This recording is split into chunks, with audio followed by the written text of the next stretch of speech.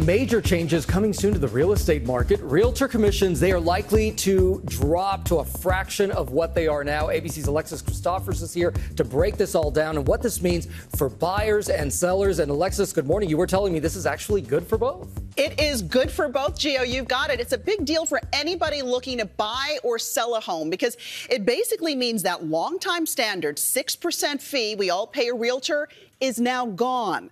Here's how the settlement breaks down. So the National Association of Realtors will reduce its fees and stop requiring that sellers pay both their broker and a buyer's broker.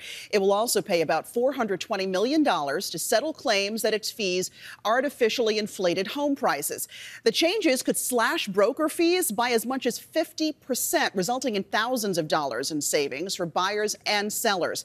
And here's why. So if you sell a $400,000 house today, you'll pay your real estate broker about $24,000 in fees, a cost that's passed on to the buyer. But under the new rules, your broker fee could be cut in half to $12,000. In a statement, the NAR says continuing to litigate would have hurt members and their small businesses. This agreement is the best outcome we could achieve in the circumstances. Experts say it is the biggest shakeup the housing market has seen in nearly a century. A federal court is expected to approve this settlement in the coming weeks. Sellers and buyers should see those broker fees reduced by mid-July. Guys? Really is a game changer, something to watch. All right, Alexis, thank you so much. Hi, everyone. George Stephanopoulos here. Thanks for checking out the ABC News YouTube channel. If you'd like to get more videos, show highlights, and watch live event coverage, click on the right over here to subscribe to our channel. And don't forget to download the ABC News app for breaking news alerts. Thanks for watching.